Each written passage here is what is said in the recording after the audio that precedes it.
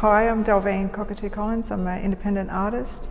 I live and from Minjerribah, North Stradbroke Island. In 2016, I was accepted as an artist to travel to Guam for the Festival of Pacific Arts, and my proposal was to do collaborative lino workshop printing with artists who were attending the festival.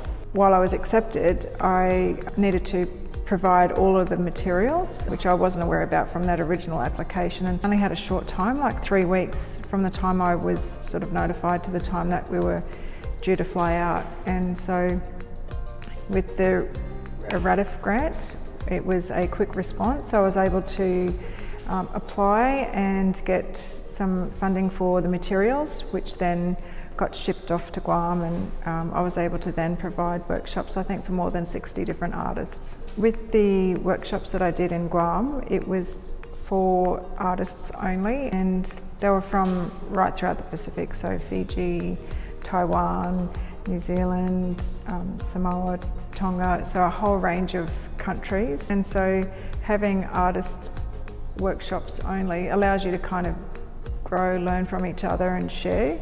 The workshops that I provided were material or fabric lino printing workshops. So each person had a piece of fabric that was sewn and ready to be hung as a wall hanging, and a lino tile each, all the different tools that are needed to create a piece of work. And I wanted them to share something that was shareable about their attendance at the festival.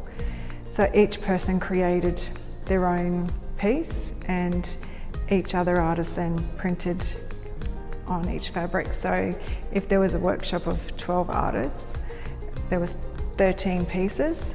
Each artist then printed lino on each of the fabric. So you would take home a piece from all different countries, and then I was able to keep the 13th piece, so it was a representation of that particular workshop. So that was the collaborative part. Everyone contributed to a piece of art that each artist got to take home. And when I returned, I did an exhibition at RPAC, and so all of the different workshop pieces were on there, as well as photographs and stories from the Festival of Pacific Arts, which was 2016. One artist, Fiona Foley, she said to look at different opportunities and how you can be part of them. Don't let there be any barriers. Like, this can be a way to, to be able to contribute. So for me, I think it was a great proposal because it wasn't just benefiting me, it was benefiting a broad range of other artists.